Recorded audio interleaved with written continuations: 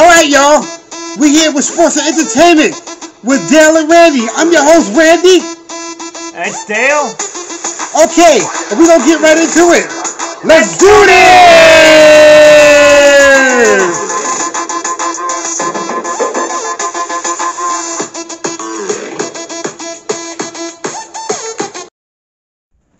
Okay, we're back. Okay, Mr. Smith. But before we go into the sports section with you, All right. I gotta say something. Okay, outside from working and in sports and entertainment, on my side, doing entertainment news and everything, I am a volunteer. I volunteer at numerous places, giving back to the community. And one of the places I volunteer is called the Really, Really, Really Free Market. You can catch us on Facebook. You can Google us as well. Really, Really Free Market. Really, Really, Really Free Market. Located here in the tri-state area of New York, New York. Okay? The next event we got coming up is on the last Sunday of October 2022. That's the last Sunday of October 2022. We accept all donations within the New York area. So if you got anything you don't need, you don't want, you'd like to donate, please just contact us on Facebook at Really, Really, Really Free Market. You can also Google us at the Really, Really, Really Free Market, which will lead you back to Facebook. Okay, we also looking for volunteers within the New York area. If you happen to be visiting New York within that week of the last week of Sunday of October of 2022, hey, come along and come volunteer with us. Okay, email a young lady by the name of Janet. Okay, she can help you. Okay, all right, Mr. Smith. Now it's time to get down to sports as usual. Okay, Mr. Smith, why don't you talk to us what's going on in the world of sports? Because I like to know, and our viewers would like to know what's happening. Talk to us. Okay. Once I last spoke, we were talking about basketball. Well, let's finish that, and then we're going to talk about my favorite thing to talk, and that's wrestling. All right, people. One thing before, like I said, I get into the wrestling. Unfortunately, the first round draft pick that Oklahoma City had, Chet Holmgren, will be out for the season with a gastric injury. Gastric injury. Not sure what that actually is, but these things happen. I remember when Blake Griffin first got drafted to the Clippers, he got hurt his first season also, and he was out for the year. So sometimes it happens, but when you look at Holmgren, I heard that he hurt himself guarding LeBron. I'm going like, how did that happen? So he must either stretched and bounced too far, but he needs to put on at least 20 pounds or 30 pounds because he's very. He reminds me of a player way back when called Sean Bradley. He played for the Philadelphia 76ers. You can Google that all you want. He was very thin. He was like 7'6", and I don't even think he was 300 pounds, maybe 250, 260, and somebody of that height and that weight is really thin. So we wish him well, and hey, come back next season, hopefully stronger. Okay, two other things on the football front I want to talk about. It's both our New York teams. One is the Jets that we did talk about earlier. They have a quarterback that's been with them for 3 years called Dallas Webb, and he's making the most of his chance. Oh, sorry, with the with the Giants. I'm sorry, not the Jets. I'm just looking at something else. He's been with them for, like I said, 3 years, and being he's already 27, and he's been backing up most quarterbacks. He's giving this one more shot. I mean, that's one thing I've said all along when it comes to, especially the NFL. You need a good backup because there's no guarantee. Whatever quarterback there is out there, whoever it is, if it's Aaron Rodgers, if it's Mahomes, Brady, Russell Wilson, to name a few, okay, you need that backup, a quality backup, because you never know. I mean, think of it this way, and I'll go back to the history of backup quarterbacks. Tom Brady wouldn't be Tom Brady if it wasn't for the Jets. And people are going like, what do you mean by that? Well, go back, I don't know how far back, I'm trying to think of what's maybe probably early 90s, I guess. Yeah, it must have been early 90s. The Jets were playing the Patriots. Here's how this gets interesting. And the defensive tackle on the Jets, I think Marvin Lewis. Yeah, I think Marvin Lewis. At the time, the New England Patriots quarterback was Drew Bledsoe, who was basically their starting quarterback. And Tom Brady got drafted out of Michigan. I think it might have been his first or second season. So what happened was he took a real hard hit, basically knocked him out, and then Tom Brady came in, and the rest is history. So it shows you about that. You know, a lot of quarterbacks didn't become what they did is because of injuries. Because that's what happens. I mean, with San Francisco, it really wasn't that way because, you know, when Montana basically, you know, left to go to Kansas City, Steve Young was backing him up. Now, if he got injured, would he have been basically his backup right away? Sure, but that didn't really happen. Dallas, the same thing. They had a quarterback called Cliff Longley, way back when he got injured, that's when Danny White came in. And basically so long, Danny White did Troy Aikman and so on and so forth. So yeah, backups are very important. Perfect example is, okay, the Giants, my team, when they won their second and third Super Bowl. They had a backup quarterback, Jeff Hostetler out of West Virginia, who was also quarterback of my Raiders. I love the guy. So Phil Simms got hurt that year. So he ended up bringing them to the Super Bowl, and they won the Super Bowl. So remember, people, backup's very important. So, you know, hopefully this guy Davis Webb is a decent backup. Just like with the Jets with Flacco.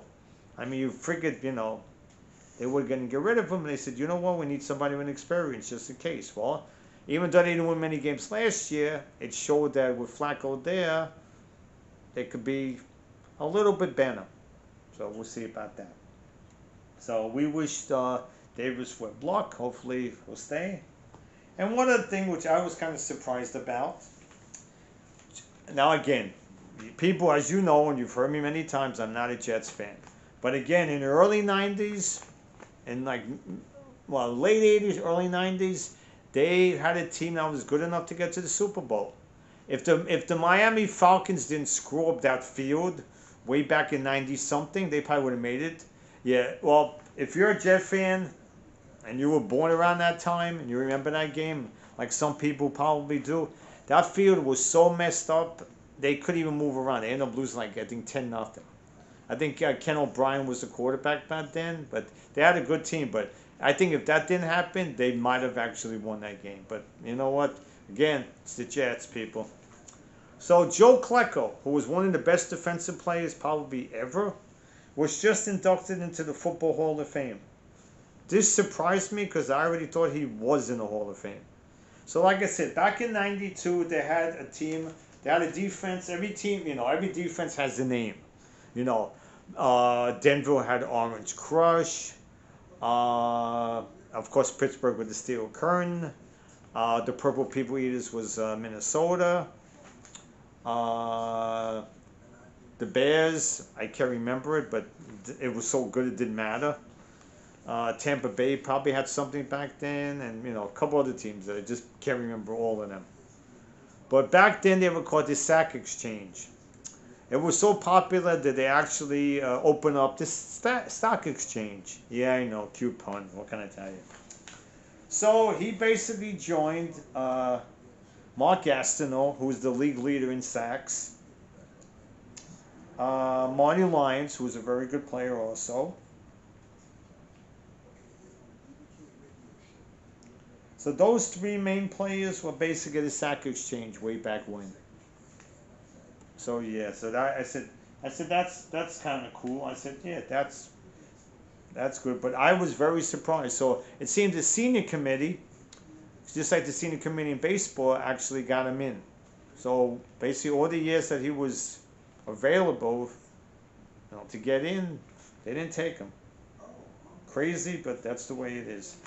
So the Giants, my Giants, had a Ring of Honor a couple weeks ago.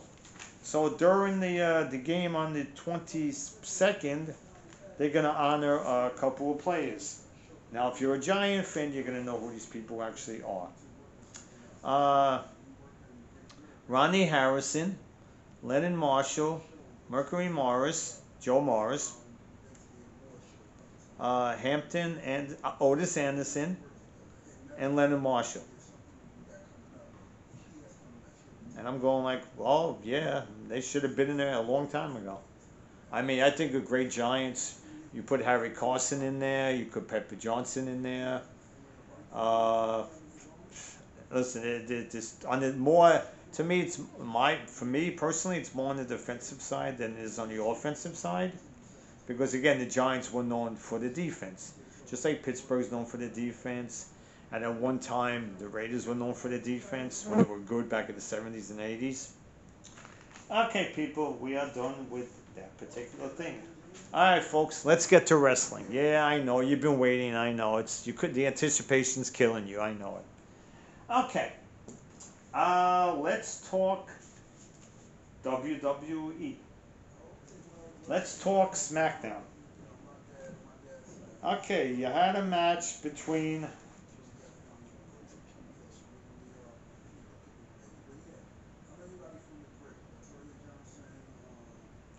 Kaiser, who's basically the sidekick to Gunther, against Shinsei Nakamura. Decent match, back and forth, but not Nakamura basically dominated the match. Kaiser went for a move, and basically Nakamura moved and gave him the Shinsatsu, which is basically a knee to the chin for the win. Good 5-7 match. Then you had number one contenders women's match to see who was going to go against Liv Morgan. You had Aaliyah, you had Rodriguez, Natalya, Shotzi, Sana Lee, Sonya Deville, and Shayna Baszler. Now, I'm watching this thing and I'm going like, you know what? It's either going to be to me Rodriguez or it's going to be Baszler. Because Baszler at one time was basically Ronda Rousey. Again, they're friends. That's my dream match. Okay, if you're talking about a dream match, that's my WrestleMania for next year. Shayna Baszler against Ronda Rousey. Love to see that. I mean, they've been in the ring once, but it was a tag team, but it seemed they tried to keep them away from each other, like a build-up to it, so we'll see what happens with that. So basically, you had all those women in that match to see who was going to be the number one contender. Well, the first person to be eliminated was Aaliyah. Then the second person to be eliminated was Sonya Deville. The third person to be eliminated was Shotzi. And then the fourth person to be eliminated by Rodriguez was Natalya. So basically you have Rodriguez, Xia Li, and Shayna Baszler left. Power bombs, a lot of submission holds by Baszler because that's what she's known for. Xia Li, a couple of power moves, but at the end of the day, Rodriguez pinned Xia Li. So it came down to Rodriguez and Shayna Baszler, which again, like I told you all along, that's what I figured was going to happen. Okay, this was really good. With Rodriguez, it was more the power moves. By Baszler, it was more the submission moves. So basically, Rodriguez was working on her arm enough that basically if she puts in an arm lock on her, she might just tap. So she worked on that a couple of times. Then she worked on the leg. So this way she'd get like a leg lock on or any submission move. So basically she power bombed her. She gave her Rodriguez gave Shayna Baszler her big power bomb. She takes up and picks her all the way up and slams it down for a 2 count. A lot of 2 counts. So back and forth on that with the power moves and the submission stuff. And then Rodriguez went for another power bomb, but Shayna Baszler reversed it, got her into basically like a power move, like a submission move, kind of like a sleeper, and she stretched her arm enough that basically Rodriguez basically had to like tap. So the number one contender for the next match that I'll be talking about soon, the next pay-per-view, will be Liv Morgan versus Shayna Baszler for the SmackDown title. I love to see Shayna Baszler win because to me it's time. I know, with Liv Morgan, I get it, I understand it, but we'll see what happens with that. But, as far as Ronda Rousey, she should get her shot before that, and probably she will. So we'll see what happens with that. Okay, so after that, at the end of the show, you had Roman Reigns and Usos in the ring. And this is when basically Drew McIntyre, who won the number one contenders match, to go against Roman Reigns in the Castle thing that's coming up week after this Saturday. Like I said, we're filming on the 26th of August, so on September 2nd or 3rd, it's going to have the pay-per-view, and you're going to have Drew McIntyre versus Roman Reigns for the title.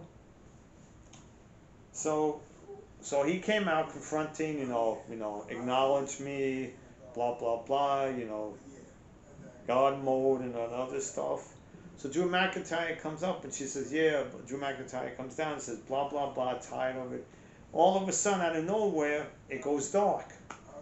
And I'm going like, usually if you people watch, Raw or SmackDown, when it gets dark, somebody's coming.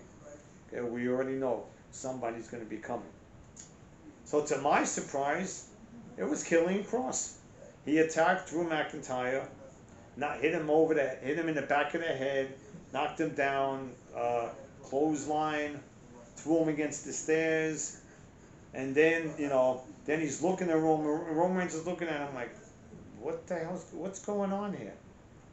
Now again, if you know the history of Killer Cross and Scarlett, who's just beautiful. Let's just get that out of the way. If you watched NXT, what they did. When they come out to the ring, that music and the whole entrance is amazing. So I'm hoping that now that Triple H took over, and again he brought up Killian Cross throughout all of that stuff. They bring back all of that because when he came up to when he came up to Raw, they put him in this stupid medieval outfit, and it was just a complete waste of time. So then after that, Killian Cross went back to MLW, went to Impact, didn't show up at AEW, which, that would have been his next thing. If Triple H didn't come back, if Triple H wasn't in charge, I don't think he would have come back. But again, now that Triple H is in charge, I say a lot of wrestlers probably will be coming back, but we'll talk about that later. So yeah, so that's probably going to set up either a three-way match between Cross, McIntyre, or Reigns just goes against McIntyre, and whoever wins that, he gets a shot at.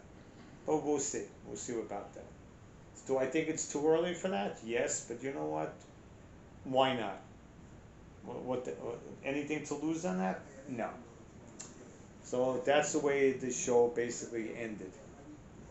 I almost forgot.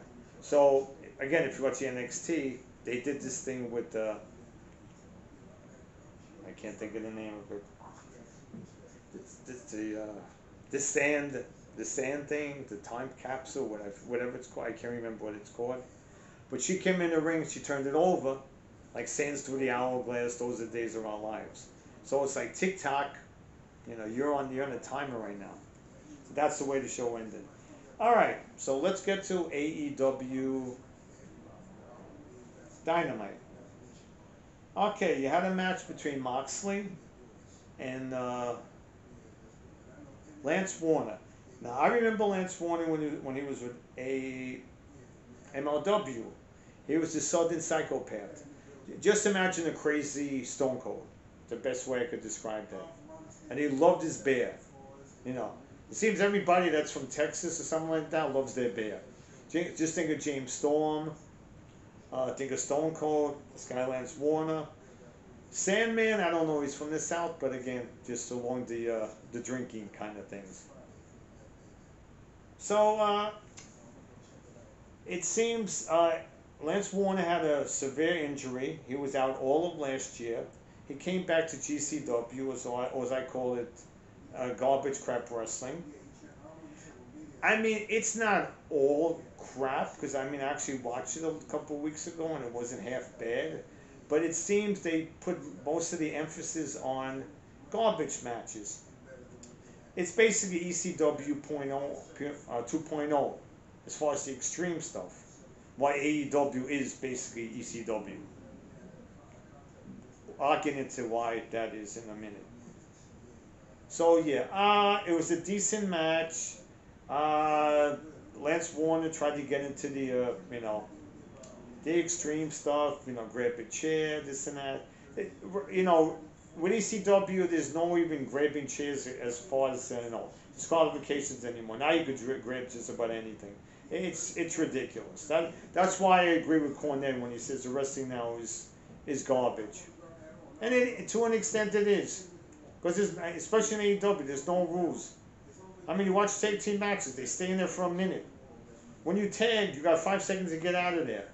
Like when you watch Young Bucks matches, they're in there like they could have a cup of coffee and sit there and relax, and referee go like, okay. I'm not a fan of that at all. It was okay and all, but then Moxley basically hit him with a chair, hit him with a couple of power moves. At the end, basically he got to submission moves, and then he basically put him away with the Dragon Sleeper. Like I said, I can't say it was a squash match, but at least 5 to 7 minutes. Then you have Warlow versus Jay Lethal for the TNT title, and I'm going like, okay, this could be interesting. I don't think it's going to be like the other Warlow matches. The basic guy gets into the ring and he powerbombs him 20 times. Jay Lethal's a good wrestler, so I know the match will go at least a couple of minutes. It did, Lethal tried, a couple of different moves, went for the legs a couple of times just to slow him down. But at the end, the second, Warlow could get a chance to get to him, he did. Powerbombed him a couple of times for the win. And then after that, he got attacked by Daivari and Singh, who's this big guy that's like 7'3". And he basically ended up beating up on Warlow, and I think he powerbombed Warlow. So sooner or later that's gonna happen. Hey, why not? 6'8", 6'9" against 7'3", sure, bring it on. At least it makes more sense. So I wouldn't mind that. That actually wouldn't be a bad match at all.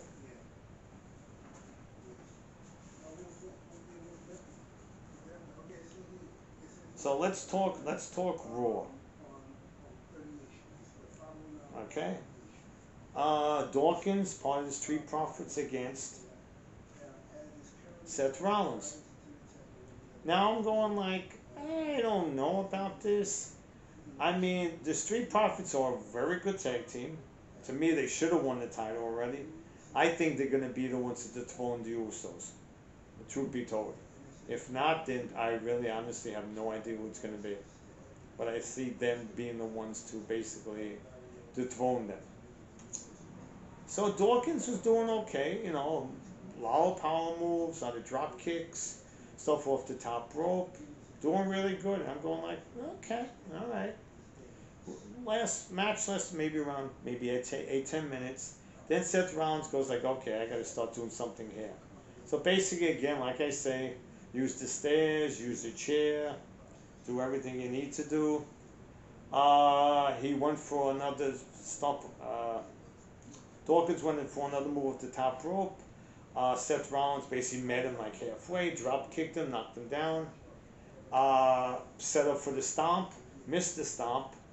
Dawkins went for a spare, missed the spare. Rollins gave him a knee, got him off dizzy a little bit, sent him up for the pedigree, and won with the pedigree. Like I said, good showing for Dawkins, and Seth Rollins is Seth Rollins. Let's get that out of the way. I mean, sooner or later he'll get a shot at the title, whoever that's going to be. Will it be his old teammate, the Shield, Roman Reigns? Will it be McIntyre? We'll see. Or maybe we'll take a shot at the United States title and go after Lashley. We'll see about that.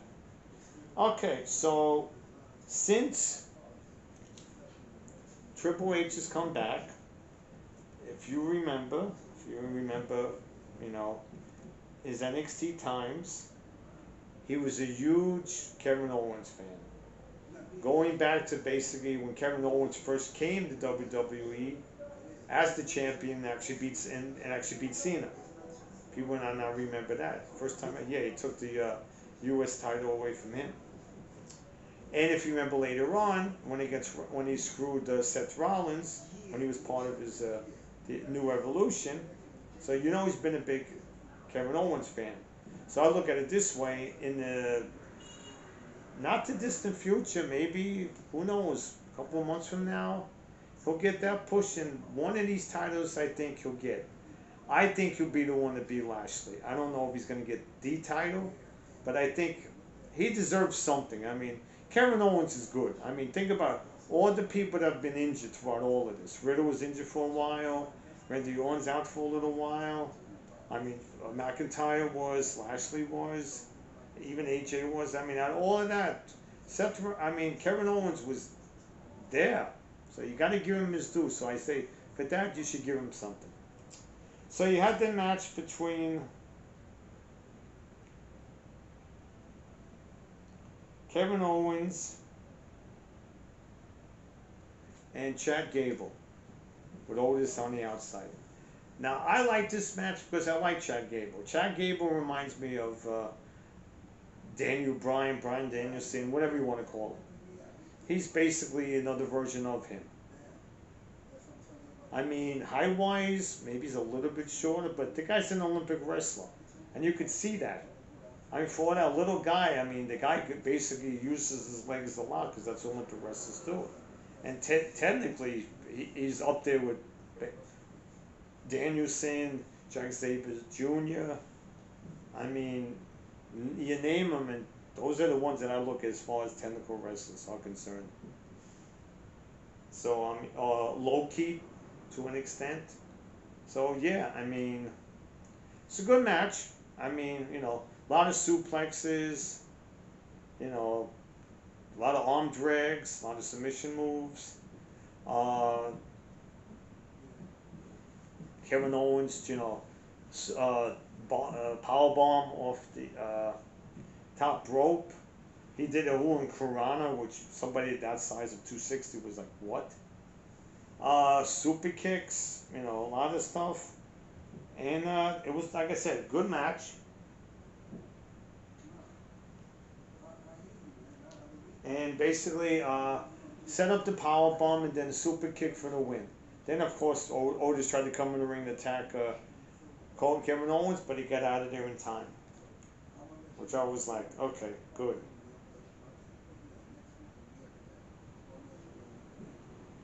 So that was it as far as Raw was concerned. NXT. Oh no, sorry, you have more than Raw.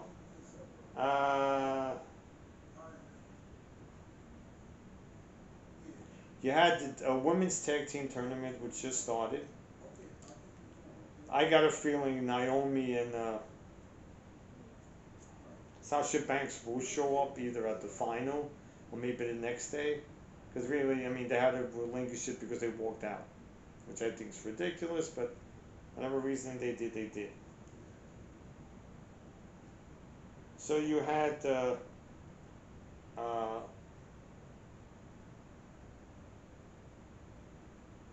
Brooke and Tamina versus the two people that showed up at WrestleMania, if you people can remember, Dakota Kai and Io Shirai, Io Sky, Sky Blue, Blue Sky, whatever. It is what it is. Decent match, but at the end of the day, Dakota Kai and you know every Sky, his name's gonna drive me crazy. Ended up winning, which no surprise. And Bailey being like the manager, because I guess probably she's not physically able to wrestle just yet. And I'm a big Bailey fan anyway. So happy to see her back. As far as wrestling, I give it a couple more months. So that was one of those matches. That was one of the matches. That was the first match of the tournament. Then you had a match that I was looking forward to. Tommaso Ciampa against Lashley. Now this is going to be a good match because again, Tommaso Ciampa moving up to Raw finally again because they were going to release him, but again Triple H again is a huge Tommaso Ciampa fan. Tommaso Ciampa reminds me of Randy Orton. Randy Orton is not so much of a fan of Ciampa, so I'm hoping if Ciampa is still around, that Randy Orton and Ciampa have a match, which would be amazing. I look forward to that match. Sometime next year, probably maybe before WrestleMania, or if that's a WrestleMania match, no problem there. Love to see that. A lot of power moves. Ciampa went for a couple of moves. Suplexes, stuff off the top rope. Miz, of course, was on the outside because they're like a tag team right now. So we'll see about that. So of course, Miz interfered a couple of times. So then Ciampa basically started attacking basically Lashley's arm this way he couldn't put the hurt lock on. But then after a while, he threw him around, gave him a spear. The match was over. He hit some hard spear, but he was by the rope. So the referee went 1, 2, and Miz grabbed the leg. So he had an air fall right there. And that was towards the end of the match. So of course Lashley's pissed off, getting ready to go out there. So while he goes out there, Ciampa gives him like a super kick, gives him a knee, knocks him down. He goes for the pin. 1, 2, barely gets off, near fall. Good match. But then he makes a mistake. And the second you make a mistake with Lashley, you know what's going to happen. Gives him a spear. And then after that, picks him up, hurt lock, boom, match over. So I'm happy they finally gave a push to Lashley because he should have. Because again, he's basically another version of Brock. Only thing is, the difference between him and Brock is at least he wrestles more. Brock's there for the paycheck. Lashley actually likes to wrestle, and he's there. So I look at it this way. To me, the next big match for Lashley should be Kevin Owens, and maybe they will give him the belt. If not, they'll put in a good showing, and sooner or later, I think he'll win. Intercontinental, United States, one of these titles he'll win. I don't think he's going to win the championship. I don't think it's too soon for that. But we'll see what happens with that.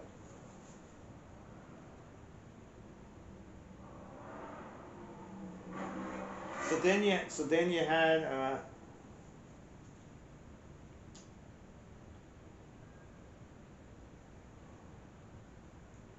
and so that was that for Raw.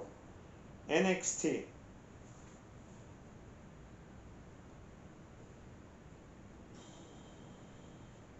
You had Cora Jade against Zoe Stark. Now Zoe Stark just came back from a torn ACL. Cora Jade's the one that basically cost Rosie Perez a shot at Mandy Lee.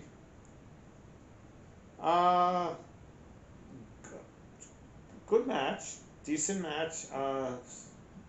Cora Jade went after her knee, which was no surprise to me. But Joey Starr basically, did a power move, slammed her, gave her a power bomb, uh, twisted her like a figure four move, and she won. So it's always so basically she'll get the shot at Mandy Rose later on. And an update on Vince McMahon, another altercation came around, so it's another $5 million. So far it's been I think 16 million, 20 million. So let's talk about AEW Dynamite. Coffin match between Darby Allin and Brody King. This was a little bit ridiculous, but well, it is what it is. Darby Allin, basically before the match, basically showed a picture of him, basically, you know, with X's and stuff like that. Whatever. So, I mean, if you look at Darby Allin, I don't know, buck 50, buck 175. Brody King has lost a lot of weight. At one time, I think Brody King was like over 3. Now he's like a solid 260, 280. And can move around. So the match is basically Brody King throwing him around all over the place. It was ridiculous. I'm going like, end this thing, but no. So he came back, used the skateboard a couple of times. The tables, you know, back and forth with the tables and the chairs, and he was against the ring rope one time and he missed, or basically Brody King hit it hard, a little bit dizzy. So, you know, and then basically the faction come out to help Brody King, like he needs any help. So that went back and forth, and then Sting shows up for Darby Allin, and that got interesting, obviously. At the end, basically what happened was Brody King was thrown out of the ring, and he was trying to get back into the ring. So Darby Allin hit him a couple of times, and behind him was the coffin. So how they timed this perfectly, it was amazing, but I got a kick out of it anyway. So he basically drop kicks him a couple of times, gets him off balance. Brody King falls back, falls into in the coffin, and basically, I guess because of the weight, the top of it actually fell too. So it actually closed by itself, which was priceless. So he won. Okay, no problem at all. Then Malachi shows up. Then Sting shows up. He's got the baseball bat. He comes into the ring and says, "Look, enough of this." So he says, "Okay." He gives the ring. He gives the bat to Malachi Black, and I'm going like, "What are you doing?" And he goes like, "Go ahead, hit me. Go ahead, do something." Malachi Black goes like, "No, we're not doing it. We're doing it my way. We're not doing it this way." So sooner or later, I think they'll have that match. And again, Sting's gonna be turning 63, so you better hurry up with that. So you know that's that. So that was that match.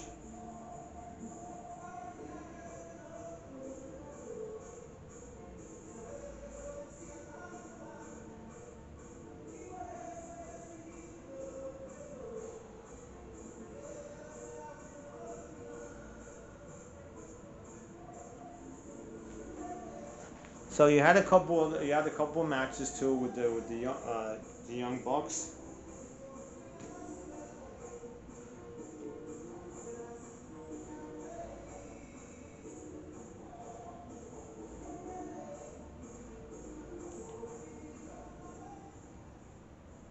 So you had a 6-man tag team match, which is really good.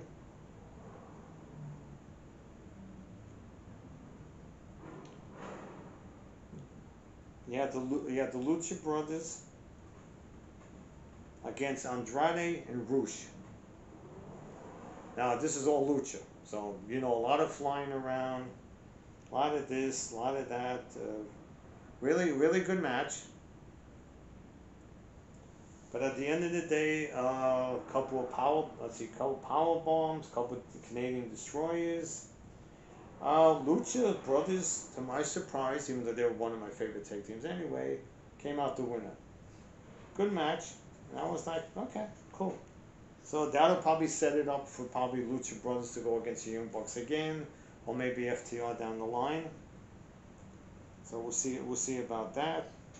And the match ended with Lucha Brothers with a with a DDT for the win. All right, let's talk Impact Wrestling for the people that don't watch Impact. Well, if you want to check Impact, you can watch it every Thursday at 8 o'clock on Access TV. If you have Access TV, if not, you can watch it on Fight TV. Okay, you had Mims versus you had Xia Lin against Madison Rayne. Now, Xia Lin, you got to remember from NXT. Madison Rayne, well, she's been with NXT Impact a long time. It's a decent match, but at the end of the day, Xia Lin won with the rollover. It's like it seems that's everybody's favorite move these days. Then you had Rocky Romero. If you watch New Japan Wrestling, you know him, and from AEW, you know him also. Against Mike Bailey. Now, let me tell you about this kid, Mike Bailey. This kid's the next it. Reminds me like a Sabre Jr. I don't know about a Seth Rollins, because he's more technical. But if I would say if Bryan Danielson was maybe a little bit taller, it would remind me of him. He's really good. Match was good. I mean, a lot of submission moves, a lot of arm bars, a lot of spinning toe holds. And at the end, Mike Bailey won with a 360 off the top rope. This is a sick move. He jumps off the top rope. He does a turn, and it's basically like a 360 and like Balor's move to stomp. So it's like a 360 stomp. It's vicious. But for the win, so he remains the champion. He's the X Division champion out there.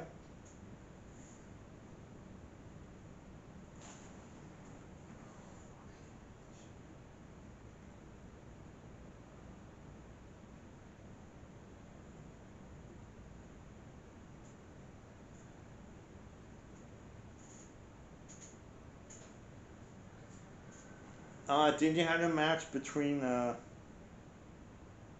Rosemary and Taya Valkyrie.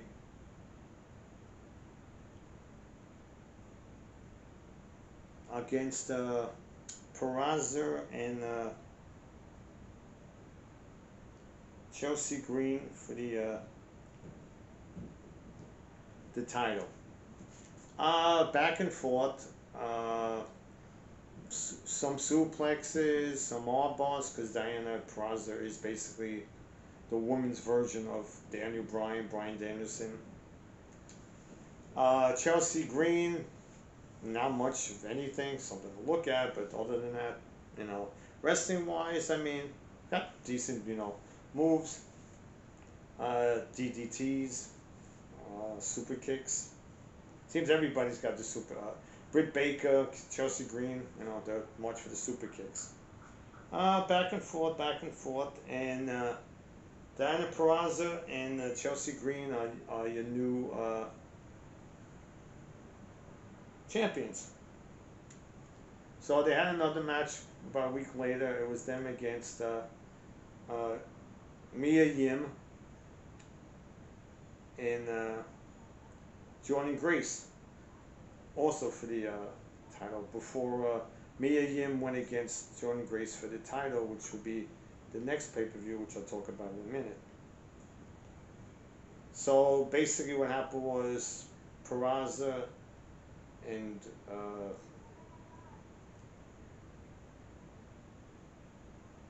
Chelsea Green basically double-teamed Grace. Mia Yim tried to get in there. They beat her up, and at the end of the day, they basically pinned her for the win. So right now it looks they're a tag team. Peraza's basically, I guess, going to do the tag team for a little while until they basically put it back, for singles, because she was the champ for a while. So we'll see about that.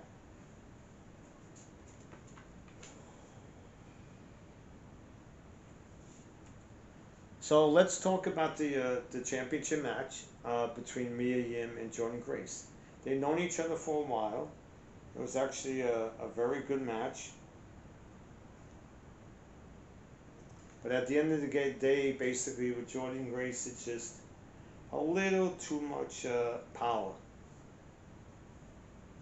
So yeah, it was really a good match. He had her a couple of times, couple of power bombs, super kicks, toe holds. You know, I thought maybe she might just win this, but Jordan Grace, I mean, if you look at her, it's like a mini Scott Steiner. Or Bram Breaker, if you want to talk about him, who's basically Steiner's son. Yeah, imagine him as a female. It would be her. So that was actually good. So yeah, so that was, like I say, a good match, and I guess like I said, with Diane Peraza, I think she'll basically be set up for a championship match. I say very soon, because it's, I mean, again, you know, they're figuring like, you know, Mickey James, you know, basically lost her last match, and yeah, they're going like, you know what, time to get her back on there, because again, you know, they have a nice division in Impact, but you have so many people that you could see on the singles more than the tag team. I mean, Taya Valkyrie is a women's champion wherever she went. So, I mean, it's a little bit different. So after the match, Rosemary attacked Taya Valkyrie. She had enough. So Havoc slash Rebecca, whatever her name is, coming back. We'll see what happens with that. Alright, let's get back to SmackDown. Okay, you had another qualifying match between with Xia Li and Shotzi versus Aaliyah and Rodriguez. Decent match, but at the end of the day, Rodriguez won, so they advanced to the semifinals. So Drew McIntyre came out to confront Roman, but Roman's not there, and then Scarlett shows the time capsule thing. And then the Usos show up, attack Drew, power bombed him, and then basically what happened was, at the end of the day, he basically, you know, claymored both of them.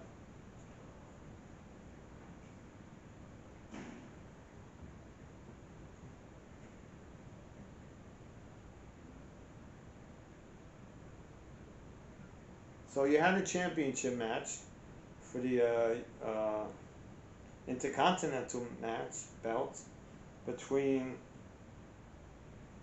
Gunther, Walter, call him whatever you want, against Nakamura. I like this match. This was a really good match. Nakamura tried to shin stops a couple of times. He actually connected one time, which I was going like 1-2, near fall. Gunther with those chops that just watch hurts. A couple of arm bars. Tried to sleeper. But at the end of the day, Gunther's still your championship. He ended the match. A missile drop kick, which surprised me.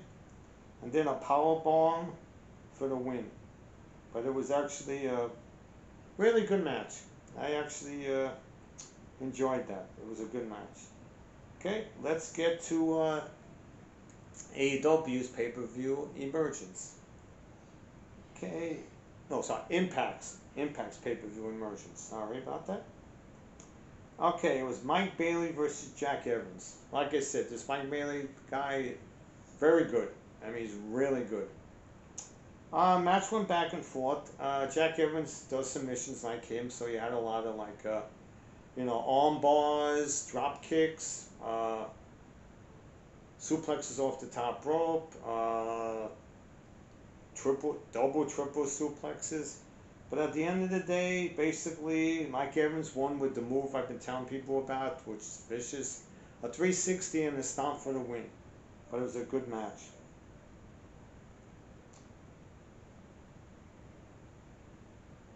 Then you had a match between Eric Young and Dita against Chris Sabin and Kushida. Now, you people remember Kushida from NXT. He left NXT and he went to Impact. He's all over the place. He was in New Japan too. So he's been all over the place. Good match. Definitely thought Sabin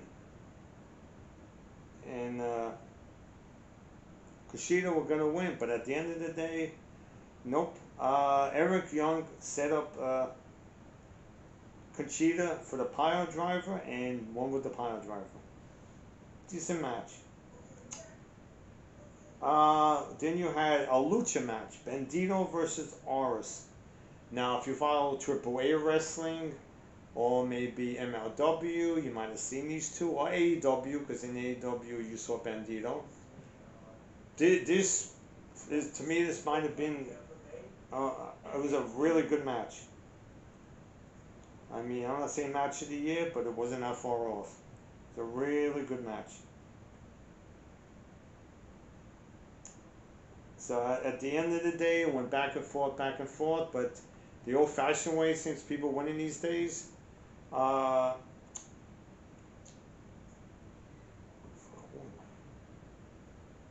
Horos went for a slide over, and then he reversed it, Bandito, and Bandito rolled over for the win. Good match. I enjoyed it. Then you had Sami Callihan. Okay, if you people don't watch Impact, this guy's crazy. This guy's basically the ECW version of Sandman, like Callahan. The more pain, the better. He doesn't mind it. So Sami Callihan versus Macklin. This match was all over the place. It was an anywhere falls match. So basically, they go everywhere. They went anywhere, outside, using everything. You know, the thumbtack nonsense, doors, chairs. I ran out of things they used. No pizza cutters. Thankfully, they stayed away from the pizza cutters. But they wrestled to the outside. They were wrestling all over the place. This match was like all over the place. This match basically I never thought was even gonna happen because it was just crazy.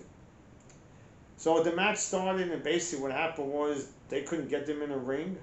So basically, you know, it looked like, okay, double DQ. But we'll get to that later. So why that happened, I said, you know what, we got to finish. It's a pay-per-view. We got to finish this. So then they had Eddie Edwards, PCO, Max Taven, Vincent, and Mike Bennett versus the Bullet Club, but this version of it. Ace Austin, Chris Bay, Carl Anderson, and Luke Gallows.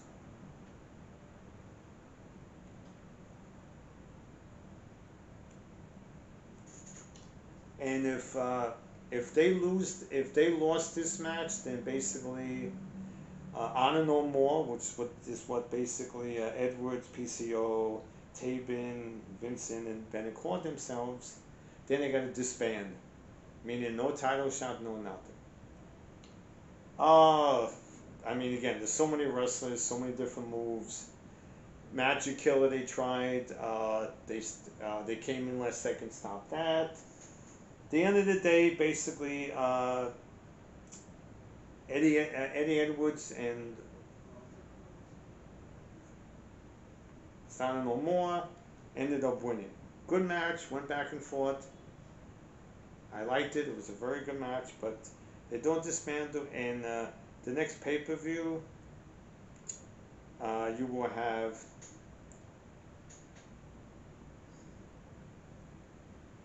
Matt Taven and Mike Bennett against Carl Anderson and Luke Gallows for the TNA Championship.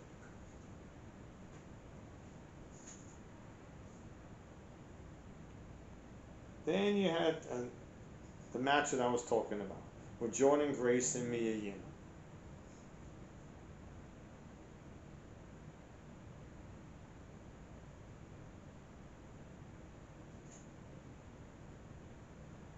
good match. Went back and forth, trying a couple of different power moves.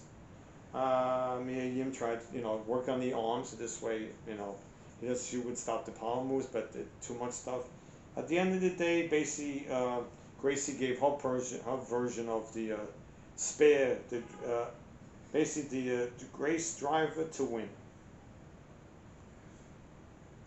Good match, very good match, but she wins. She retains the title. Now, to me, probably one of the matches of the year so far, Josh Alexander versus Alex Shelley. Now, Alex Shelley is known as a tag team partner. Him and Chris Sabin, Motor City Machine Guns, been tag team partners for a long time. Motor City Machine Guns and Kushida, they called the Time Machine, because Shelley and Kushida were one time tag team partners back in New Japan. Okay, now this match went back and forth for maybe almost a half an hour. Alex Shelley tried to basically work on his Alexander's arms and legs, because that's where he gets his strength from. He's a technical wrestler. So basically a lot of arm bars, a lot of figure fours, a lot of different moves. Stuff off the top rope. Then Alexander basically tried, a lot of ankle locks. So it went back and forth, back and forth. But like I said, a lot of different ones. I mean, power bombs, figure fours, reverse figure fours, back to the power bombs. It was like back and forth, back and forth. I was like, is this thing gonna end? And I'm going like, you know what? Keep it going. It's fine with me. I don't even have an issue with this, because it's just that good. But after like 25 minutes, basically, he worked in the arm long enough, and he basically had him in a couple of different arm bars, submission modes, like the Dragon Sleeper. Alex Shelley had Alexander in those moves, but then he reversed it a couple of times. Then he picked him up, he powerbombed him a couple of times, and the end result is basically Josh Alexander reversed a couple of moves, and basically he stretched them out, and at the end, basically, he basically won. But Alex Shelley, I mean, listen, he deserved that #1 shot. So that was actually a good match. Match of the year, yeah, well, one of them anyway. So that was actually good. Jeez. Okay, now let's get to this episode of last week's episode of Raw. Another opening round match. Alexa Bliss and Asuka versus Nikki Ass and Doudrop. Decent match, went back and forth, but at the end of the day, like you figured, Asuka surprisingly put the Asuka lock on Doudrop, and Doudrop actually tapped. You would have thought it would have been Nikki Ash, but no. Then you had a surprise match. Drew McIntyre comes out talking about all the stuff he's been through and all this other stuff. So Kevin Owens goes like, wait a minute, I've been out there all along doing all this stuff too. So then you had a match between Kevin Owens and Drew McIntyre, and I'm going like, oh wow, this could get really interesting. Really good match. But at the end of the day, well, you had a double DQ. Because a lot of people the Usos came in and interfered, so, But yeah, I wish this match would have gone further. I think this is going to be a match in one of the pay-per-views, but I'm looking forward to when they do actually have it. Then you had a match which I was surprised to hear that they never wrestled each other in WWE, but I know they wrestled each other in Impact. Bobby Lashley versus AJ Styles. This was a good match. This was a very good match. Now again, AJ Styles being a smaller guy, got to work on the arm, because if you don't work on Lashley's arm, her lock could be put on at any time. Again, more power moves. AJ Styles with the forearm off the top rope. Did it a couple of times. Went for the legs. Almost had him a couple of times. Reversed to actually a sleeper, which I'm like wasn't going to happen, but he gave it a shot. Then a Canadian destroyer, which I was surprised he actually could do it to him. A lot of stuff off the top rope, a lot of forearms, and nope, didn't happen. At the end of the day, he went for the forearm. Lashley moved. Then he put on the hurt lock, and well, once somebody puts the hurt lock on anybody, really, it's over, and that's what happened. He won with the hurt lock. Then you had the match that was going to happen sooner or later. Theory against Dolph Ziggler. Now I'm going like, why not? Sooner or later. I mean, he ripped on him, saying, "Well, kid, you did this, you did that. Kid, you basically me, 10 years later, 15 years later, whatever." So then, of course, Theory rips on him about, him not winning anything for a while, but then Dolph Ziggler comes back. Yeah, but at least I've won something already. You have something in the briefcase, but you haven't won anything. So whatever. Match went back and forth, decent little match, but at the end of the day, basically, Theory won with the AT effect, which is kind of like CM Punk's, move. But it was actually a decent match. Okay, so let's go to NXT. You had Carmelo Hayes versus Vinci. Very good match. I like the match. Carmelo Hayes is really good. I hope they keep him down there for a while because they don't need to rush him up there because you got enough wrestlers like Theory that are up there already, like him. So don't rush it. Take your time with him. Vinci, more power moves, but at the end of the day, Carmelo Hayes won with the reverse rollover. A reverse rollover into a power bomb. I know people, you have to see it to understand it. Then you had Cora Jade versus Rosie Perez. Yeah, exactly.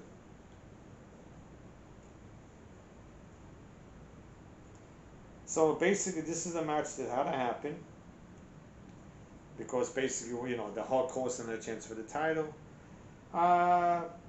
Good match. Near the end of the match, well, it seems that Cora Jade's carrying around like Kane these days. So you knew that Kane was going to be part of the match sooner or later. So basically, she came and the referee was turned around and she was going to come with the cane. But before the referee turned around, Perez knocked the cane out of her hand. And basically, it was like towards the end of the ring. So she put on like a reversed rollover. She almost got the win. But what happened was the referee, for reasons you find out later anyway, didn't kick the cane out, and I'm going like, okay, something's going to happen. So of course what happened was, referee didn't see, she took the cane, she hit her over the head, and then boom, she basically gave her a power bomb, turned it to a rollover for the win. So then Cora Jade basically moves on. Then you had the match. Basically what happens is it's basically Escobar versus D'Angelo. Now in this particular match, if D'Angelo wins, Escobar is gone.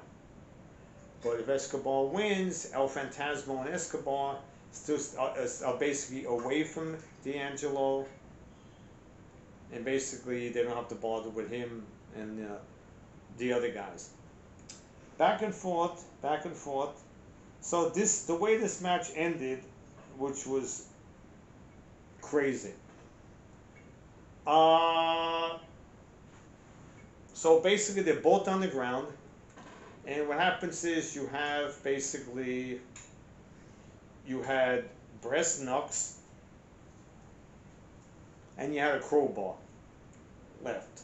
So it's like, who's going to get to what? One's on one side, one's the other one. So basically, they both get up, whoever gets to who gets there first. So who's ever going to connect is going to win. So basically, D'Angelo gets to the crowbar,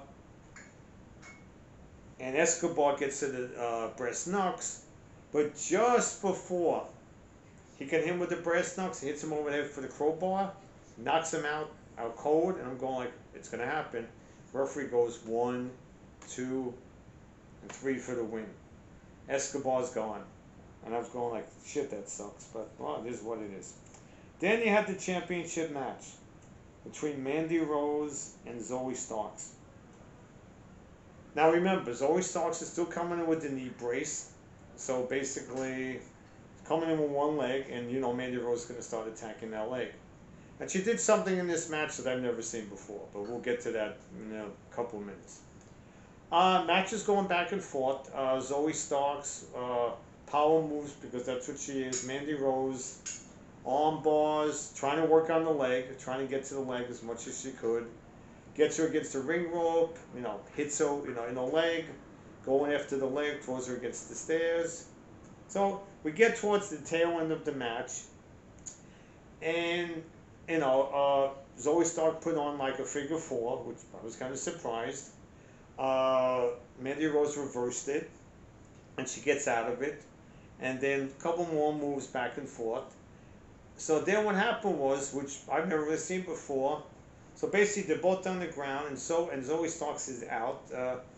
I think Mandy Rose gave her, I forget, it might have been, I think it was a super kick, so she's out. So while she's a little bit groggy, she gave her a spare. So she's basically on the ground. So what happened is she takes off the knee brace and basically uses it against Zoe Stark. I've never seen this before. And she basically gets her into like a dragon sleeper. She takes off part of the thing and basically chokes her out with her own knee brace. It's the craziest thing I've ever seen. So Mandy Rose basically remains the champ. Okay. Then you had the match between Ron Breaker and McDowell. This match was good. Again, power moves against the tentacle guy. This little guy put up a good fight. Didn't mind the bleeding, spares, power bombs. At one time, he got Breaker into one of those moves too. But you get to see the match the way it was going. A lot of power moves by Breaker. At the end of the day, basically, one move, which I still can't believe, he basically did a Canadian Breaker, who's again a big guy, 260, 270, whatever, went to the top rope with McDonough and gave him a Canadian Destroyer, which I still can't believe I even saw. Okay, today on Sports and Entertainment with Dale and Randy, we got a special guest coming up right now by the name of Michelle Dimples Goins. I had the privilege to work with her on a few of her music videos, and we're going to actually talk to her about her starting the music and how she started and everything like that, and who she is, and coming straight out of Cincinnati, Ohio. Big ups to Cincinnati, Ohio. Okay, so we're going to see if we can get a call right now.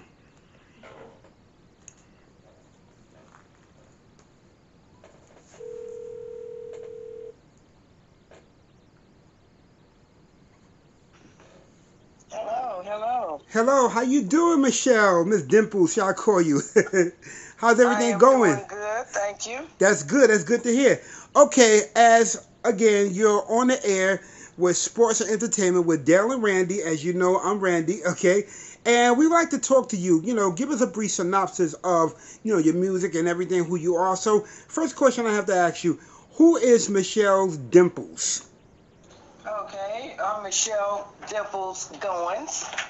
Okay. And I am called Dimples because it was a nickname because I have dimples. Okay, that makes sense. I have 2 dimples, one on each side, and a cleft chin, and it's hereditary. Okay, so it runs in the family. It runs in the family. Okay, that's beautiful. Okay. Now, I'd like to ask you, how did you ever get your start into the music business? Because you make some good music, I got to tell you. Well, thank you. First of all, even when I was young, music meant a lot to me. I would choose my programming based on the music. If the music was like a dark, gloomy type sound of music to me, I knew that it was a drama. It was going to be maybe some tragedy. And I always liked the old school type movies with like from the 50s, 40s, and whatever. And so that's how I would judge if I was going to watch a movie or not. If the music was light and flowy, I knew it was either going to be a comedy and or a musical. And I grew up watching the movies like Beach Blanket Bingo, Mm-hmm. Elvis Presley, any type of music type movie I was interested in. And I didn't realize that how important music was at that time because I was a child and how I would judge programming based on the music. But as I got older, I realized how important music is to me, and I don't go anywhere without some type of music. One of those now they have all these like cordless Wi-Fi type speakers and Yes. all of that, Bluetooth. So I always have music, and anyone that knows me knows that I'm going to have music with me. So, and when I was younger, my mother had bought a piano.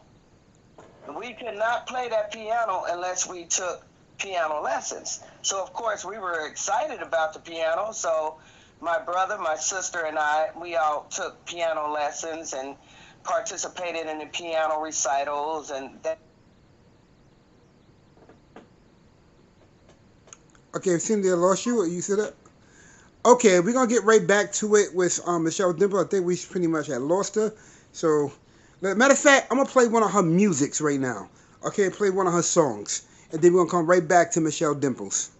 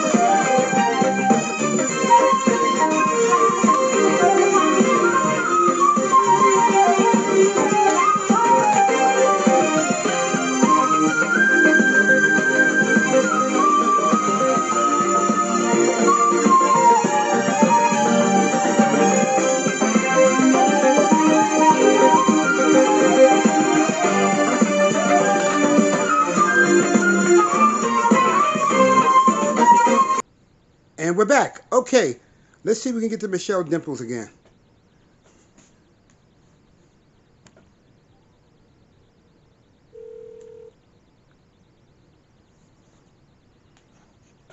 I'm just a talking. Okay, I'm sorry. We pretty much got disconnected, but we was able to play one of your songs. Okay, so continue what you were saying about music, and pretty much based upon what you've spoken already, music has pretty much been deep inside your blood.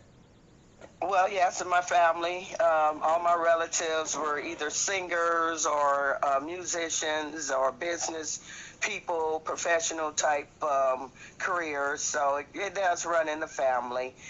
And when I don't know if you caught the part when I was saying I was either 9 or 10 years old, and I was staying in trouble. I attended a Catholic elementary school, and the teachers would call my mom, and she would come down, and they would allow her to use a room to correct me for my problems that I had created.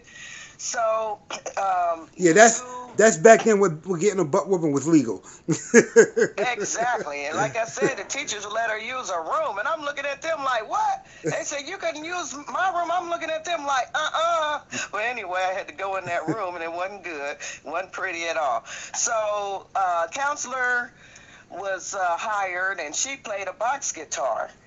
And I thought to myself, as a child, I'm thinking, well, if I learn how to play that guitar and I get in trouble, maybe I won't be in as much trouble. Mm. So I went home. I went to the counselor and I said, well, I would like to learn how to play a guitar. And she told me, well, if you get a guitar, bring it in, I'll teach you how to play it. I was like, okay. So I went home to my mom and I told her about the counselor playing the guitar. My mom takes me to the local pawn shop and purchased a guitar, and it was in a cardboard box. That Monday morning, I took that cardboard box with the guitar to school, and I showed it to the counselor, and she taught me some guitar chords, and I went home and strummed away, started picking out little tunes that I would kind of make up on the guitar, and that's how I got involved with playing the guitar. And the piano was You play it well. instrument. You play I'm it sorry. well. Yes. Well, Now, thank you. you're welcome. Now, okay, all that is great. Now, most of the music I hear that you play is jazz. Now, I would like to ask you, what inspires you to do jazz? Because when you hear jazz music, I mean, for me coming up, in the music business myself, and most of the jazz artists I've been around that I see mostly, and most of the jazz producers that most of the music industry would see would be predominantly men. You don't see too many women, at least on my end, coming from New York and everything. Okay, but I'd like to ask you, what inspired you to do jazz?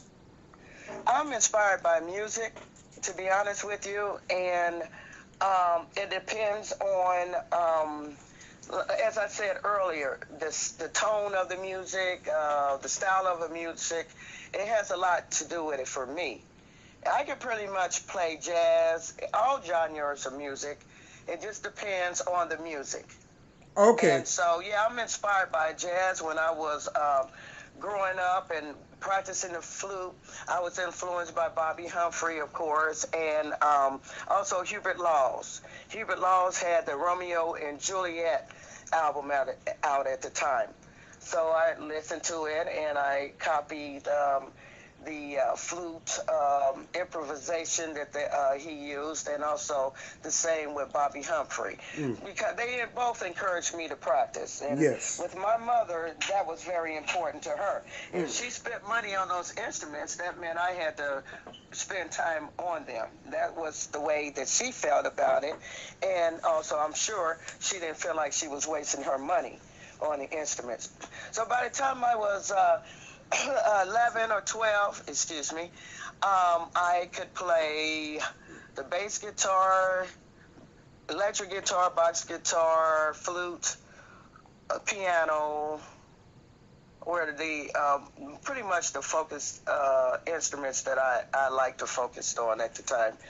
And so I grew up playing those instruments until I received a scholarship to attend College Conservatory of Music Mm-hmm. while in high school and study flute with a flutist, and her husband was also involved with the Cincinnati Symphony, and so I was inspired by her as a flutist, and her husband played flute also. So when it was time for me to get a flute, my instructor brought in a couple of them. My mother, I picked them out. We picked out the one that I wanted, and my mother paid $560 for that flute back in 1977. Wow. And I still play the flute, and that's the same flute that you hear on those tracks that's available on YouTube. Okay, yes, yes, yes. Now, one of my, well, I mean, I don't know too much about jazz, but I know one of the greatest jazz artists, producers, they always talk about, on radio or online when they do things like Unsung. We can't forget about the great Herbie Hancock. Right. Yes, yes, that's one of the jazz people I know. And people don't realize, jazz is almost like a form of hip hop back in that time. And a lot of hip hop artists use jazz in their music. Mm-hmm. Now, I want to ask you, from the time you started playing the instrument music up until now, how long have you actually been doing, music? How many years that you could think of? Well, I'm thinking I started around when I was 9 years old, so we could say over 50 years total. But Wow. I also have I play the music, but at times I wasn't playing music. So you could say give or take 50 years off and on. Wow, 50 years. My Yes, it's a goodness. long time, isn't it? Yeah, I was 1 year old, but I'm not gonna go to that when you started. Okay, wow. Okay. All right, so what we're gonna do right now, I want to go into one of your songs. I recently did a video for, I believe it's called "Highway of Love." That is. Yes, I loved your video. It was very nice, and I love how you incorporated my music in with the characters. Thank you. That's very talented. Thank you so much. I mean, like I said, I'm an idealist, and when I see things and I hear things, an idea will come to me immediately. It's just a God-given talent. So when I had the idea for the video, I didn't know what music to put to it, so I started listening to your songs. I said, oh, someone told me to do this one, Highway of Love. So we're going to go into this song right now called Highway of Love from Michelle Dimples Goins. Okay, we'll be back right after this with more questions for Miss Dimples.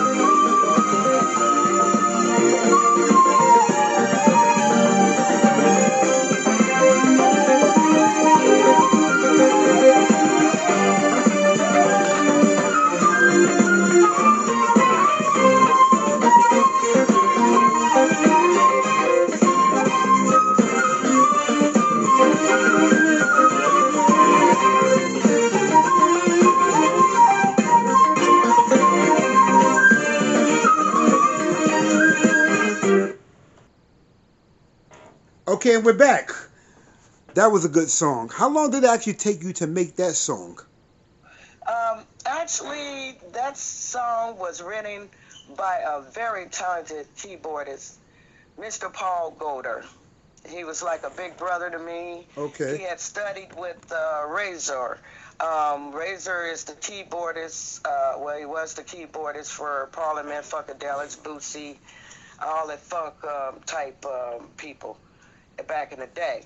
So Paul Golder, he could make that keyboard talk. If you really listen to the music that I've created on YouTube under Miss Dimples on flute, you will hear how talented Paul Golder was. He is now deceased. God rest his soul. Sorry to hear. But I listened to his songs, and he asked me to put something to his music. So, Highway of Love, Bedtime Lullaby was pretty much my idea, but his music. And so I would listen to the tracks a few times and then just put my little flute spin on them. So that's where Highway of Love came from, Bedtime Lullaby, Caribbean Boy, Midnight Lover. All the songs on the Bedtime Lullaby that's featured on YouTube were his creations, and I just put my things to him with the flute. Well, you did a very good job. I mean, he did a very good job, even though he's no longer here with us, and it's very good. I mean, the song, I mean, I'm glad I did the video for it, and the song is just wonderful. I love it. It kind of remind me of a type of jazz music you would hear in this movie that Spike Lee did years ago called More Better Blues. I don't know if you ever saw the film. Yes, I did. Yes, thank you so much. Yes, it sounds good. Yeah, thank you. No problem. Straight from the heart. I mean, one day I would love to hear, you know, a jazz gospel. I know it's out there, but I never, perhaps I have heard it yet. Now I wanted to ask you. Now, I heard when people do jazz, okay, they play what they feel, like what's going on in life. Okay, when you're writing and creating music, okay, what motivates you? The music, the style of the music, and as you state, what I'm feeling. So I am blessed that I have an inner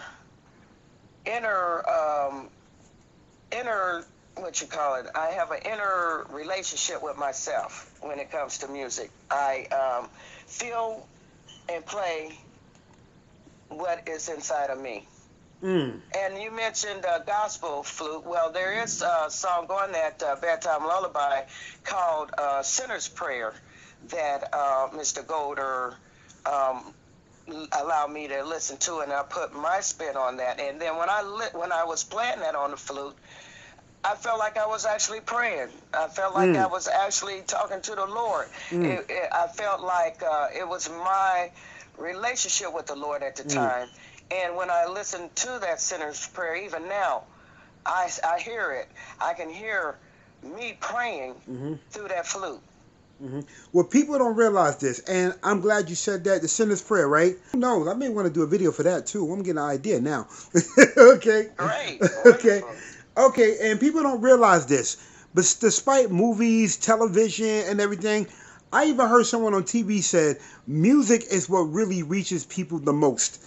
Music, something about music, reaching out to people. You play a song. It's like you watch a movie. You can watch a love story about someone's life based upon a true story and based upon a book and everything, and it touches people. But when you play the music, it hits people hard. I'll give you an example. It's like when Barry White music was playing. It's even now, Luther Vandross. It's something about like that kind of music just drive women crazy, you know. And when jazz is playing, it's like people can feel you. People can feel what you're going through.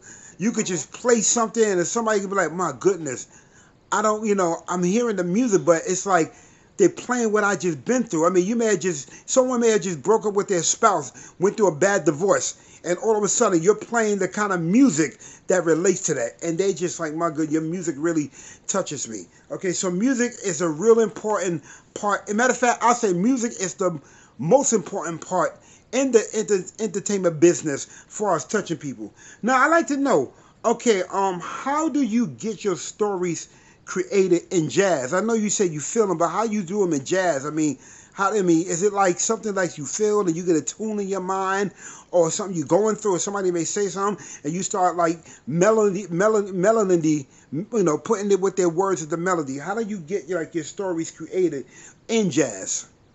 Well, actually, the music is in my mind, and when I'm playing the flute to the music, I'm pretty much relying on my inner mind to allow me to create the music. I also pray before the music simply because I feel Very that important. I have the artistic spirit Okay. inside of me, and those artistic spirits help me to create.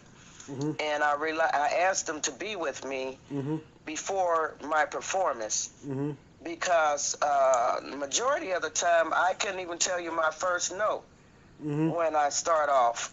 I try to remember the first 2 or 3 notes because I know after that it's all me and my artistic created experiences that allow me to create the music.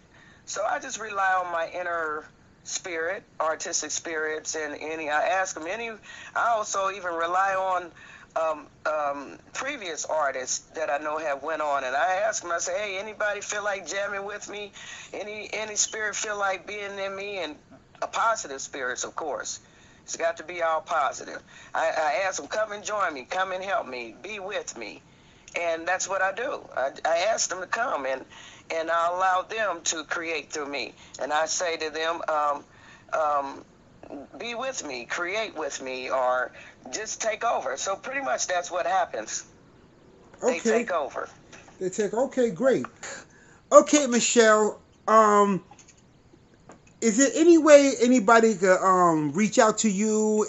How they can get to you? Let's say somebody says I'm having a function, I want you to come play for me, or I like to work with you, or anything. Is there any place they can reach you on? Like, we big right now, social media. So social media is everything. Is there any emails or email or websites or anything you can reach you at? Yes, Facebook, of course, Michelle Goins. That's Goins. And Michelle is Michelle. And my Facebook page is available to contact me by messenger and or YouTube. They can always respond to your videos that you're creating for me, and even through you. I'm sure that you wouldn't mind them contacting you, and then they can contact me. Yes. Now, okay, a couple more things. Number one, let's say there's a new and upcoming musician that wants to, do music. They like to do jazz. Any advice you got for them that you'd like to give them?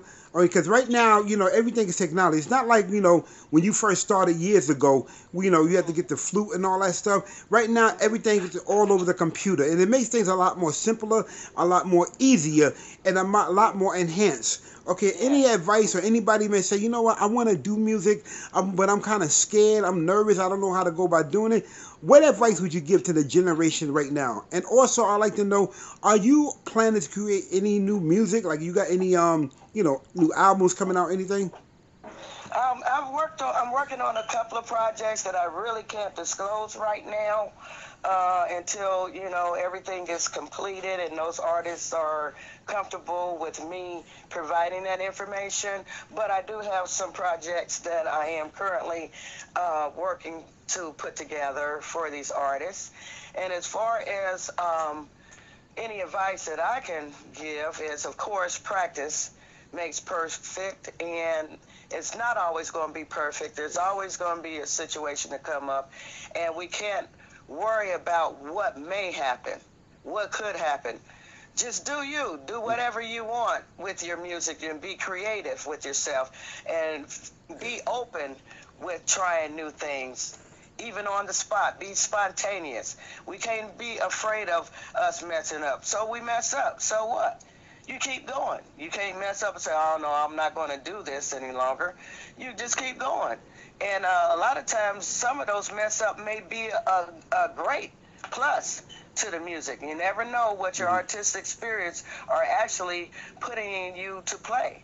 So you can't be worried. Of course, you may be nervous, but just get out there and do you. Be you and do you. That's what I say. Exactly, exactly. You said it correct. You hit it right on the nail. One thing I'm going to go back to what you said, where is real powerful, and I think we need this in our schools as well. You said before you do anything, you also pray, and prayer is powerful. Okay, the Bible said the Yes. fervent prayer of the righteous availeth much. I would like to see one day. I mean, this is what I would like to see. And you know what's going on with the school shootings and the massive shootings going crazy. I would like to Right. see a jazz song and a video being done, whether I do or somebody else do it, about the school shootings, about the shootings with the youth. Because the Right. majority of people that shooting today is from ages 30 on down. Actually, ages 25 on down. Okay, so I would love to hear a jazz song one day just about stop the shooting. Like we used to call the thing stop the violence back in the days in the 80s with hip hop and everything. I like to see something called stop the shooting. I like to hear something like that one day. Do you think, perhaps, I'm not trying to tell you that, how do you do your music, but you think you could come up with something like that one day? Yes, it's possible. And when you think about it, there's a lot of songs out there already that deal with the violence and social situations. Wake up, everybody, for one. How long that song has been out? Marvin Gaye's "What's Going On." Mm-hmm. These songs are already songs available that were trying to put a message out, and there's plenty more songs. The problem is the social situations that we're in, and a lot of the, you could say, a lot of the kids grew up learning how to shoot, how to use guns. Yes. We have people in the environments where shootings take place every day. Yes. To hear a gun to go off is really normal nowadays. To see violent tendencies of people are displayed all the time. It's nothing new. Yes. And the only people that are really going to benefit from the shootings are the gun companies. Yes. The gun companies make the guns, the gun companies make the bullets. Yes. And those guns get out, they are supposed to protect people, but people are using them in other ways. And I don't believe all of the shootings are black on black. All I'm going to say about that is we have to be observant of our surroundings, and we need to come together more as a community. The parents nowadays have to work. That's understandable, but we also have to put that time in with our children.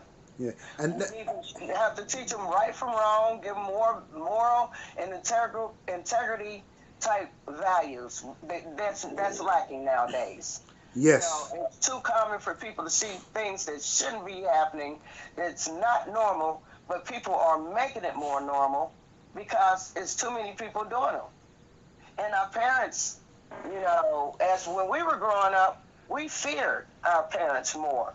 We feared if we did this, this is what our parents are going to do to us. We couldn't even go anywhere, and if another family corrected you, well, that was okay with the parent. But now you got parents abusing the kids, the kids growing up on drug-induced environments, and it's not normal. It's not normal. We won't have any normalcy until our elders become more patient with the children, teach their children, spend time with their children, put the time in. We have to be involved in our children's lives.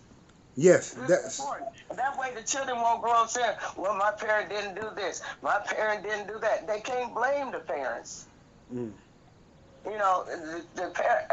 number one problem to me is the lack of parenting. And I'm just going to leave it at that. great. Enough said. Now, here's what I really feel. Okay, and I'm not a psychic. I want nobody to think I'm a psychic. What I'm about to say. Here's what I feel. Based upon what I heard, your music from doing your videos and what our viewers all over the world have heard in your music. I really believe that you're at a level now and been at a level that you're so professional that you can produce a whole song, even an album for artists such as Alicia Keys, Mary J. Blige, Rihanna. The list goes on. Is there any artist you would say you would like to work with, or have you ever thought about working with, or anything? Even if it's an artist like stretch back way to Billy Ocean or Elton John. I mean, I can even see you working with artists like that because that's how good you are in doing your music. Well, thank you. At this particular time, I've thought about Lizzo. She plays flute. She plays very well. I love her spirit. I love her attitude. And of course, you know, she's had some downtime, you know, with her, you know, maybe some depression, whatever. But that's an emotion just like being happy, and we all go through that. She is one of the ones that I would like to work with now. In the past, I thought about maybe Bobby Humphrey. I did reach out by Facebook, never got a response from her. And I didn't really want to, you know, maybe produce an album, but just have an opportunity to perform with her. And again, I did not get any type of response from her. I also thought about another idea project that I kind of mentioned to you, but I'm not going to, you know, put that out there right now. Sure. But right now, I would just say Lizzo. Lizzo. Okay, Lizzo. If you out there, if you're listening, if the producers, the road manager, whoever, Lizzo listening, okay, you hear it right now on Sports and Entertainment with Dale and Randy. Okay, Miss Dimples would love to work with you. So Lizzo, you're dealing with a straight professional, 50 plus years in the business. Can't get greater than that. Okay, that's almost up there with Quincy Jones. That's actually up there with Quincy Jones. Okay, so Lizzo, let's make this happen. But I would love to see you do, and because she play instrument too. Like I said, I would love to see you work with Alicia Keys. It's just something about Alicia Keys I'm feeling right now that you can kind of mother in this jazz of music, producing. I really feel you and her, the chemistry, y'all connect, it would be so electrifying. I mean, that's me. Okay, and also with Mary J. Blige, because she sings a lot of songs that relates to a lot what you play. What I mean by that, she sings out of what she feels. You play out of what you feel. So to put the both of y'all, all y'all together, oh my goodness, it'd be like another We Are the World from back when Lionel Richie and them sung it back in the day. So I just want to encourage, you know, and let everybody else know, filmmakers, because this is going all over, and whoever's listening, filmmakers, TV, television shows, anything. If you need some jazz music for your film or anything, hit up Michelle Dimples, okay? Or you could contact me, you know, Randy Jones on my show, and we'll make this happen. But I would love to see you, Miss Dimples, to work with these artists I just named, okay? So Mary J. Blige, are you out there? Listen up, sis. You got it. She got it. Alicia Keys, come on. Let's make this happen. Okay? Sisters coming together in music. Sisters coming together in music. Men, we've been doing it for too long. It's time for the women to rise up now. Okay? Michelle, thank you so much. What do I call you? Michelle or Miss Dimples or what? I want to, out of reference, I'm going to call you the right name. Michelle, Miss Dimples, or Miss Dimples on flute, Dimples, Michelle Goins, Michelle, all of that works for me, and I appreciate the compliments. And you may not believe this, but Mary J. recorded "I'm Going Down." I have a sample that I did of me playing "I'm Going Down" on flute at least a couple of years before she put it out. And so I know I'm on the right track on some musical ideas, but it's important to follow through. You have to put the energy, you have to put the effort out there, because other than that, it's just an idea. Exactly, but I guarantee you this much. And I'm going to say it like this. God's willing, you and Mary J. Blige link up together in the studio, it's going to be electrifying. I kid you not. It's almost going to be like the rebirth of Diana Ross. It's going to be electrifying. I guarantee. I can see this. I feel this.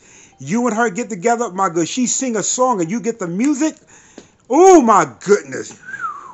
My She's a goodness. bad lady. She's a bad Oh lady. yes. Alicia Keys, she's going to be here in Cincinnati on the 18th of October.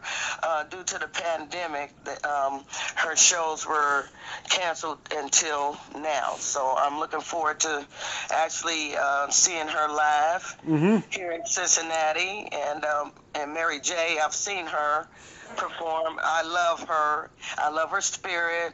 And no matter what these artists go through, whatever they may be down about, they always do their thing and uplift us Yes. with their talent and their love of music. And so I appreciate them. And not only do I do jazz, I love to play blues. I have a song out called I Got My Baby Right Here. That's on YouTube also. That is a bluesy jazz type song, and I love it. I love that song. So I love to do all genres of music, not just jazz. Anything that I feel, anything that my creator inspires me with, that's what I do. Okay, so y'all heard it, okay? I have to correct myself. She does blues, jazz, everything. Gospel, jazz, gospel, blues, everything, okay? So if you're listening out there, producers, everything, everyone. Like I said, Mary J, Alicia Keys, etc. Rihanna, the list goes on. She's here. We're here. Let's make this happen.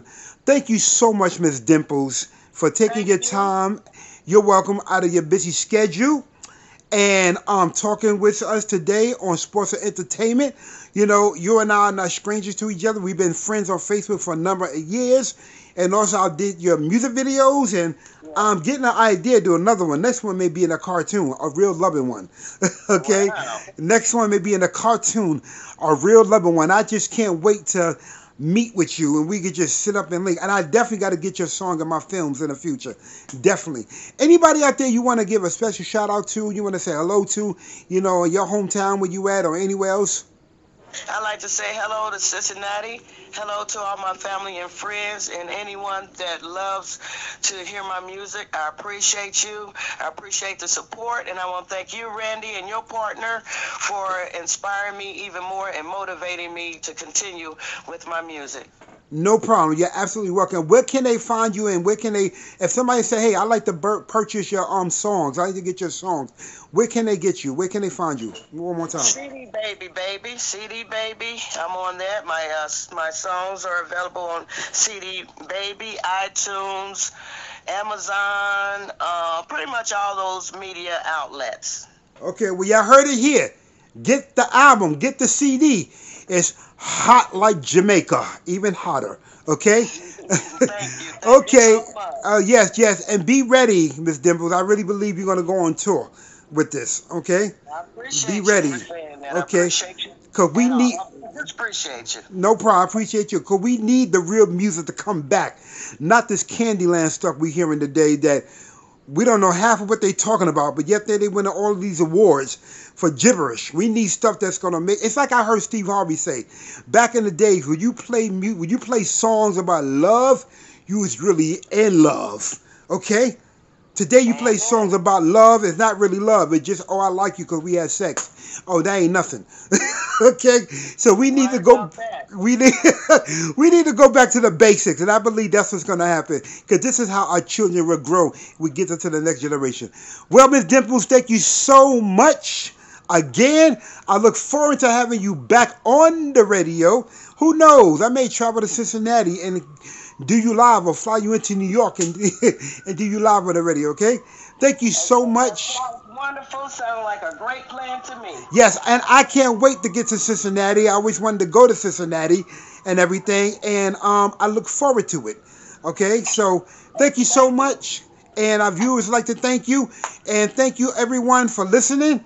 Okay, this is Randy Jones with Dale Smith for Sports and Entertainment.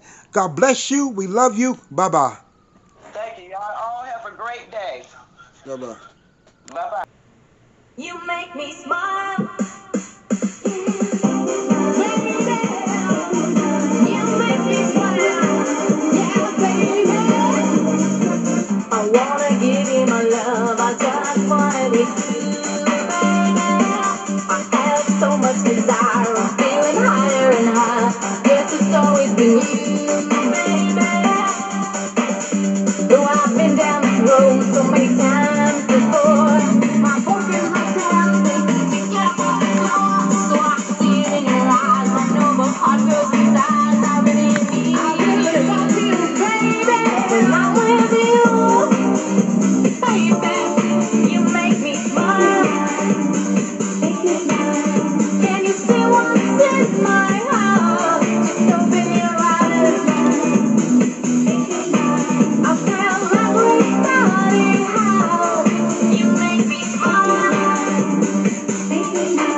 Come on, give it to me, baby. Open your mind. Can you make me smile? Oh, come on, make me smile. Can you make me smile? Oh, come on, make me smile. Sometimes I feel like I'm dreaming of you, baby. Come on and read my mind, see what you find. What should we do, baby? If you fall in love with me, I know only if we try. With hearts in the right direction, we'll never say goodbye. Let's make each other happy, gain the pleasure of it all. I really want you.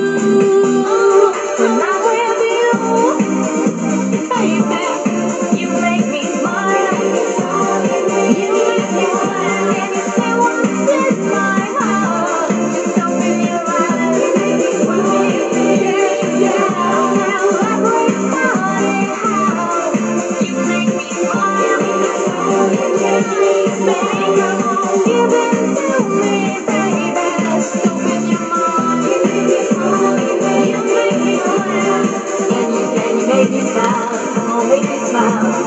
Can you make me smile? Make me smile. Can you make me smile? You make me smile. Can you make me smile? Come on, make me smile. I'm with you, baby.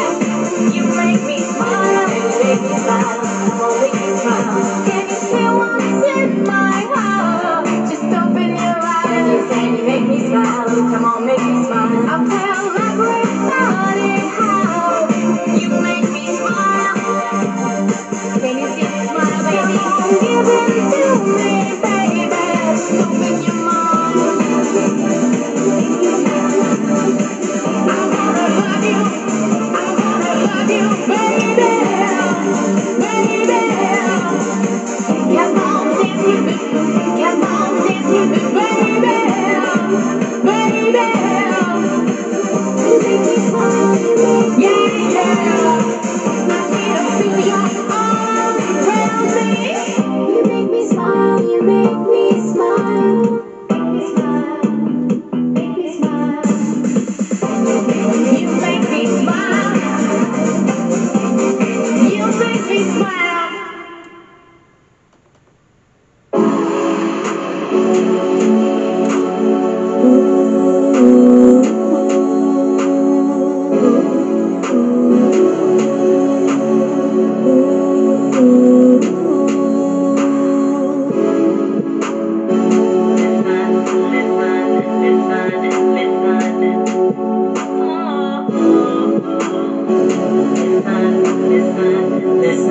Listen, I've got a question for you. I'm wondering if you do feel the same way I do. Boy, you know my love is true. I'm sitting thinking about the levels we can reach out there, and we can be forevermore. 'Cause sugar, you're the one I adore, and there's no problem there. I will try to solve. 'Cause honey, you're that one we could run. That's my baby. You're this baby. That's my baby. I'm this baby. That's my baby. I'm this baby. I ain't going nowhere.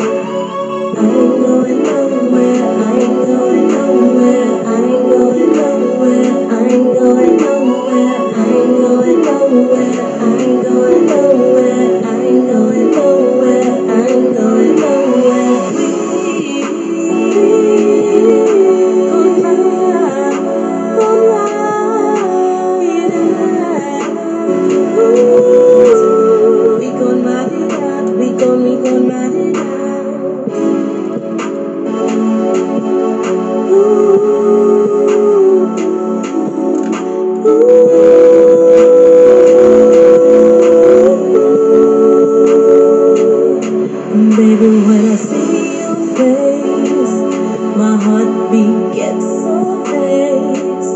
You give me those butterflies. My heart, my soul on fire. You get me high. Oh, you make me cry. Oh, those tears of joy. You're my baby boy. That's my baby. And I'm his baby. That's my baby. And I'm his baby. That's my baby. And I'm his baby. I ain't going nowhere. I ain't going nowhere. I ain't going nowhere. I ain't going nowhere. I ain't going nowhere. I ain't going nowhere. I ain't going nowhere. I ain't going nowhere. I ain't going nowhere.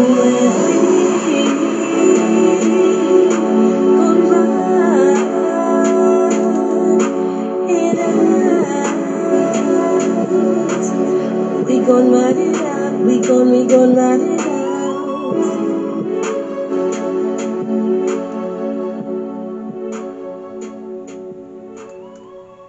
Thank you so much for watching Sports and Entertainment with Dell and Randy. We appreciate everyone listening to us and taking time out of your busy schedule, and we'd just like to say, if you have any comments, you want to comment, or if you have any, like, say you're a musician, you're a recording artist, and you'd like to have your material played on our air, just give us an email. Also, we're also looking for sponsors as well. If you like what you hear and want it to continue as we do, okay, because it takes a whole lot of work and effort to do a radio show, especially for 2 hours, okay. Please send a warm welcome of a donation or whatever, from your kindness of your heart to help us stay on the air, because it's listeners like you that keep us on. All that information I said, send your material, comments, and send any donation you'd like to do. We do mostly Cash App. You can send it to Randy Jones Business at yahoo.com. That's Randy Jones Business at yahoo.com. And Acting, ACTING, take one, the number one at yahoo.com. Okay, thank you so much. May God bless you. We love you, but God loves you more. Take care. Goodbye. Bye-bye.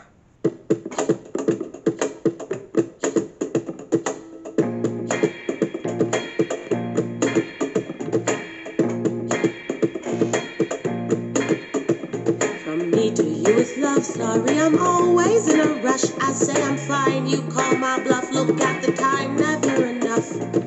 Trade my social life and I surrender to the grind. And when I look, I hope I find you, my sweet, ever patient love. Because I need you. You are the sweet taste of